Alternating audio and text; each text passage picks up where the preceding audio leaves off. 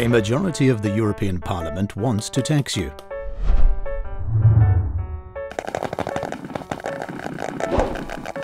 Would you want a visit from a European tax collector?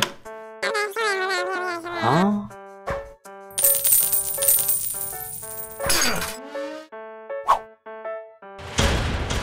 You can now be extradited from your country to any other EU member state without due process. Do you think that is right? Huh?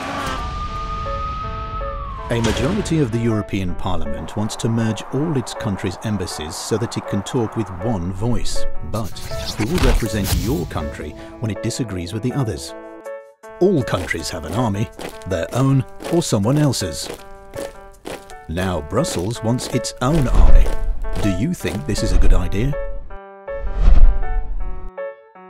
If not, vote for real change in Europe.